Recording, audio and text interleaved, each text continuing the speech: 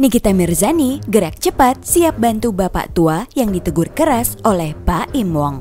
Buntut video viralnya marahi bapak tua yang minta bantuan, BAIM Wong bakal dilaporkan ke Komnas HAM bila tak segera lakukan hal ini.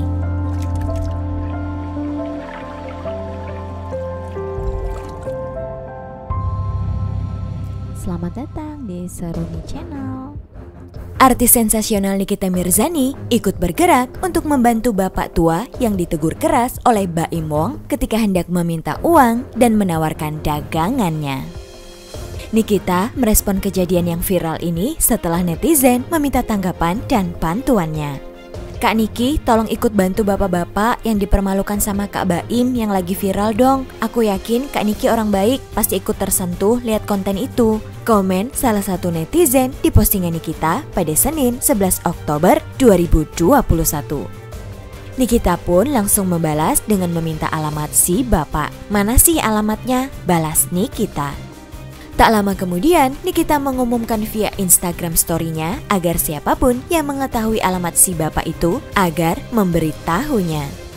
"Yang tahu alamat bapak ini atau nomor teleponnya boleh di-share ke DM saya, makasih," tulis Nikita. Ya, viralnya potongan video dari YouTube BAIM Wong yang terlihat menegur keras seorang bapak tua yang meminta uang dan ingin menawarkan dagangan berbuntut panjang. Banyak netizen mengaku kecewa dan mengecam aksi BAIM tersebut. Tak sampai di situ, dilansir dari Grid ID, akibat ulahnya, BAIM Wong terancam diadukan ke Komnas HAM dengan dugaan melanggar Undang-Undang Nomor 39 Tahun 1999 JO Undang-Undang Nomor 40 Tahun 2008 tentang penghapusan diskriminasi etnis dan ras oleh Perkumpulan Anti Diskriminasi Indonesia atau PADI oleh Edi Prasetyo.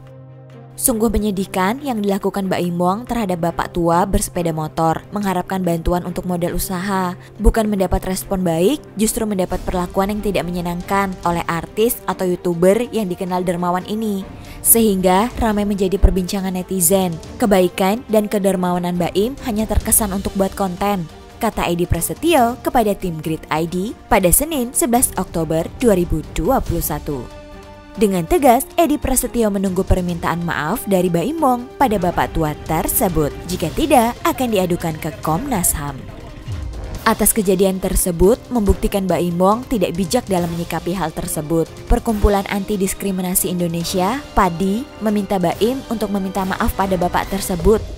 "Apabila tidak bersedia, kami dari Perkumpulan Anti Diskriminasi Indonesia akan mengadukan BAIM Wong ke Komnas HAM dengan dugaan melanggar Undang-Undang Nomor 39 Tahun 1999 JO Undang-Undang Nomor 40 Tahun 2008 tentang penghapusan diskriminasi etnis dan ras," tegas Edi lagi. Wah guys, jadi bagaimana menurut kalian? Tulis pendapat kalian di kolom komentar ya.